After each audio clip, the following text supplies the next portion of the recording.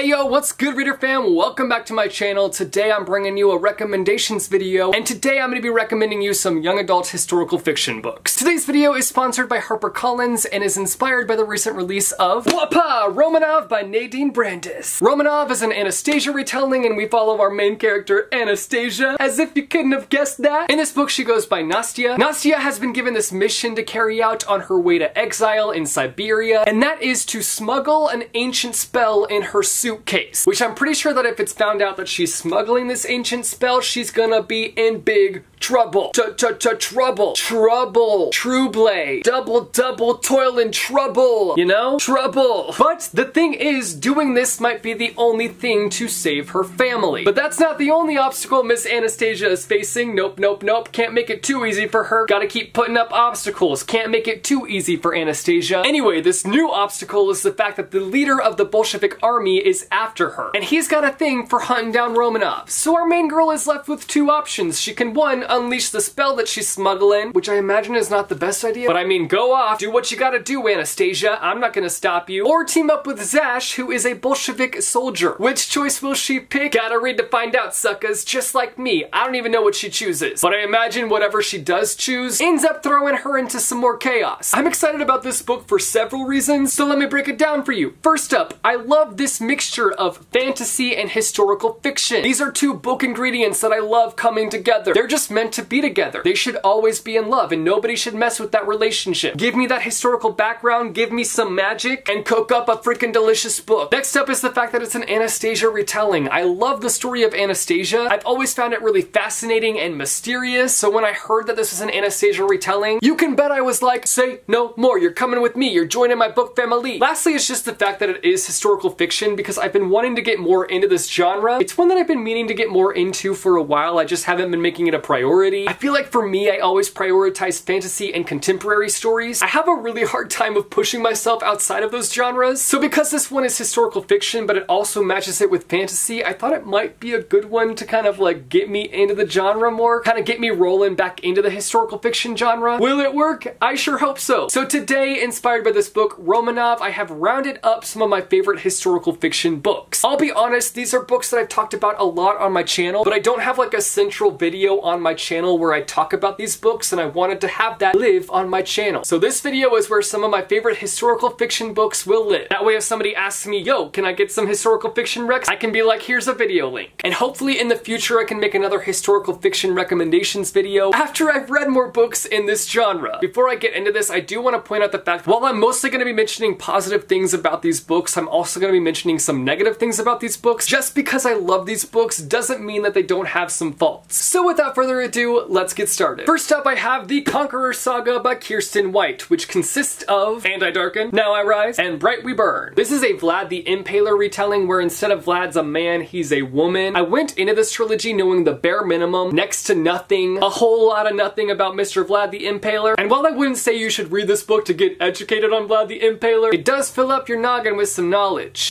If you don't know anything about Vlad the Impaler, the best way that I can describe him is by using the word brutal. And that character trait shines through with our main character Lada in this trilogy. While her cutthroatness doesn't necessarily shine through in the first book, you can guarantee that it's gonna pop up in the other two books. The rage inside of her breaks through the words and reveals itself. And in the first book, you can still feel that she's got some kind of edge to her. In the first book, we follow Lada and her brother who have been swept away from their home and have been dropped off in the Ottoman Empire, completely abandoned by their daddy-o. Lada is prepared to one day fully return to her homeland. No matter how challenging that might be, she's up for the challenge. She's determined to get her revenge. I had a weird relationship with Kierston White's books before picking up these books. I wasn't a fan, did not stan, and I Darken was gonna be the last straw. If I didn't end up liking it, I was full on prepared to break up with Kierston White's books. But to my surprise, I devoured it and loved it. And now I'm more than open to reading more books by Kierston White. Which is why you can't just write off authors, you gotta give them a second chance. Because they can grow and get better. We love character development. Reasons I love it. Number 1, characters. This trilogy is an excellent look at character exploration. We see growth with the characters, we see how they deal with challenges they're given, and we see the depths of who they are as people. There's just so much to love about the characters. At the same time though, our cast of characters isn't one where you're gonna love each and every character individually, but you will come to an understanding for who they are and the choices they make. Number 2, dynamics. There are so many different dynamics throughout this trilogy and they're all complex. Complexity! family, from the sibling dynamic to the romance dynamic, to even just the dynamic between the friends. Dynamics for you, dynamics for me, dynamics for everybody. Each relationship adds so much to the story, adds a bit of juice into an already juicy story. Next is the detailed world. This is a setting that's so easy to picture because the author did her job in making sure that the world was incredibly detailed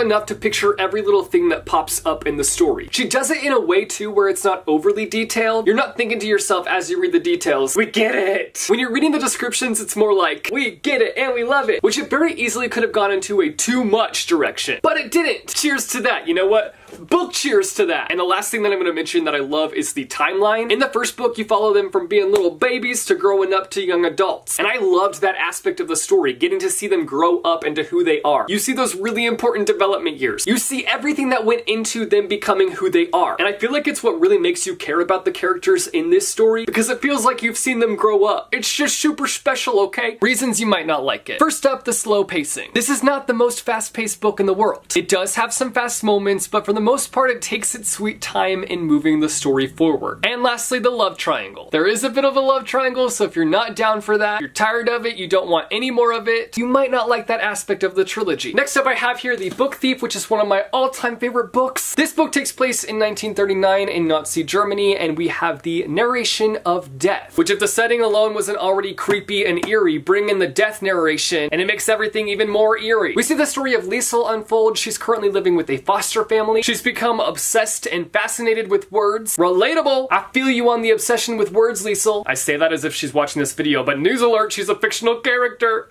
Liesel ends up taking on book thievery, hence the title of this book, The Book Thief. Liesel's life becomes full of danger the moment that her foster family opens up their doors to hide a Jewish man. This was one of the first books I read when I was getting into the historical fiction genre, and it's honestly the one that's made me want to get deeper into this genre. It's not a book that's going to be for everyone, I get that. This book has many mixed reviews, but for me, it came into my life and embedded itself there. It now lives in my life. It decided that it was going to make a home for itself on my favorite books list. And that it did. Reasons I love it. Number one, the eerie feel to it. This book takes place in a devastating time in history, and I genuinely feel like Marcus Zusak was able to create this incredibly well-crafted snapshot of what it was like to live during this time. It's a book where it's really not hard to fully immerse yourself into the world, into the setting. You feel the sadness in the air, you feel the fear of it all, and you just feel a lot of feelings. So many feelings! Next is the unique perspective of the narrator. In this book, we see through the eyes of death, and as I've talked a lot about this on my channel, I love books where death and grief are a big theme in the story, and this was one of the first books where I realized I love seeing those themes being explored. As if this book didn't already have an eerie feeling to it, throw in the perspective of death, and it pushes the story to next level dark. Next up, the writing style. I love the writing style so much. It has this really unique quality to it. It's so unique! Parts of it felt fantastical, and parts of it felt incredibly real. Not just real, incredibly real. The author was also able to strike so many different emotions throughout the writing. Strike that emotion! Reasons you might not like it. Number one, the characters. While I really enjoyed the characters from the book, I can't say that they're the most lovable characters. They're not necessarily characters that you'll obsess over. Number two, the pacing. The pacing of this story is very slow. Things do pick up from time to time, but for the most part it moves at a sluggish pace. And lastly, it's hard to get into. Initially, this book does take some time to get used to just because of the writing style and the perspective you're seeing through. It does take some time to fully sink yourself into the story. Next up here, I've got Salt to the Sea by RUTA SEPETYS. This story takes place in 1945, and it's the story of the Wilhelm Gustloff. And honestly, telling you about this event in history kind of spoils the story. So like, should I say what it's about? I don't know. I don't want to spoil it if you don't know how it all goes down. I'll just give you a few details, but it won't spoil what happens. The story takes place as World War II is coming to a close, and the Wilhelm Gustloff was a ship that promised safety for refugees. In this book, we follow 4 different perspectives, and they each bring in a different angle on the story. And that's all I can tell you because spoilers! This is a book where I went in with no expectations, and then I came out of it being like, feelings, feelings, everywhere there are feelings. All I see are feelings. It's excellent in every sense of the word. And I'm super excited because RUTA has a new book coming out this fall called The Fountains of Silence, and you can bet it's one of my most anticipated releases of the year. Even though I should really read her other books as well. Because if this one wowed me with a capital W to really emphasize the wow factor, then I'm sure I'm gonna like her other books books. I need to have like a RUTA SEPETYS marathon or something. Reasons I love it. The first thing I liked about it was getting informed, which I know sounds kind of silly, but it did really inform me on an event that I had no idea about. I had honestly never heard of the Wilhelm Gustloff until this book. And after reading this, I remember distinctly being like, I need to know more. So I hit up my best friend Google and had them help me find out more. And I honestly feel like that's a sign of a historical fiction book doing a good job, when it's piqued your interest to go beyond reading the book and getting informed through the book, and going further to do research on your own to know more about the event that happened in the book. The next thing that I loved was the distinct character voices. The characters really brought this story to life with their different backgrounds and their different personalities. They each had very distinct voices and nobody felt similar at all. And these characters are ones that will just like wrap themselves around you and you'll carry them with you forever. Not in the physical sense, thankfully, because that'd be heavy having to carry around these people with you everywhere. Not sure where I'm going with this, but basically the characters will stick with you. There are characters that you'll love and there's a specific character that you'll hate. Next up is the realistic writing style. Something that RUTA SEPETYS really succeeds at is making her book feel super real, which I know that obviously it's based off a real event, so she's got that to help her out. But not all historical fiction books really achieve that real feeling. To me, that tone really comes through with how fleshed out the setting is. Can you tell that the author did their research? Can you tell that the book takes place in the 1940s? This book has a major yes to both of those questions. Reasons you might not like it. So I know that I said at the beginning of this video that I was going to say negative things about each book, but I honestly can't pinpoint any negatives about this book. I love everything about it. I'm sure there are some negative things about it, but I just can't think of anything. I'm like drawing a blank, honestly. Lastly, I have here the passenger duology. I don't even know if this is really considered historical fiction, but I'm gonna force it into the genre. Who even decides this stuff anyway? Probably the publisher. Makes sense. Well, I'm taking over the role. It's historical fiction. Fight me. It does go through several time periods in history, so I'm counting it, yo. This book follows our main character, Etta, who is one day performing in a violin concert, violining it up. And the next thing she knows, she's thrust back in time, only to find out that her family's been keeping quite a few secrets. And we've got that whole typical, well, my mom didn't tell me anything about the fact that she's a time traveler. Thanks, Mom. Etta teams up with Nicholas, whom she meets on a ship, and together they travel through time to try and find this object that's like super dangerous. And they also are trying to unravel Etta's family's secrets as well. But there's also a really important object that they're after. They gotta get it before it gets in the wrong hands. While these are probably the least historical fiction books I'm including on this list, I'm still including them. Reasons I love it. Number one, how adventurous it is. This is one of those books that screams adventure.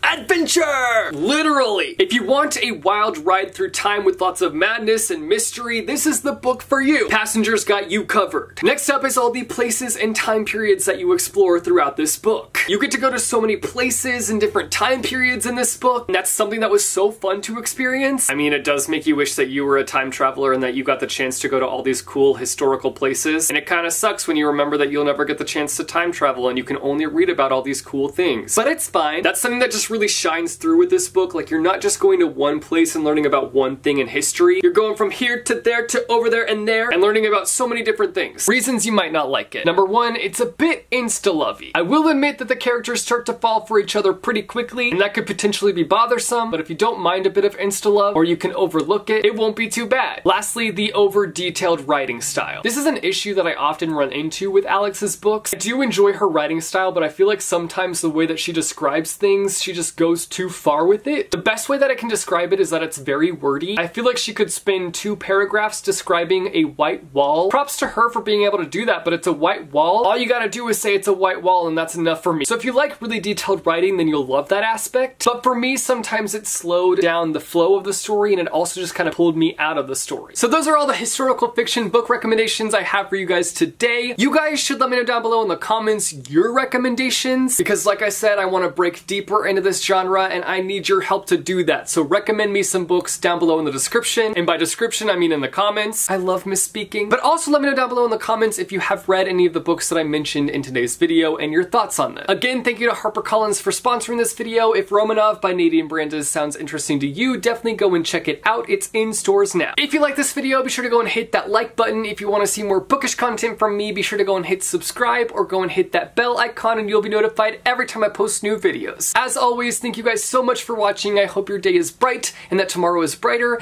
Keep reading what your heart desires and I will see you soon with a new video. Bye! -oh!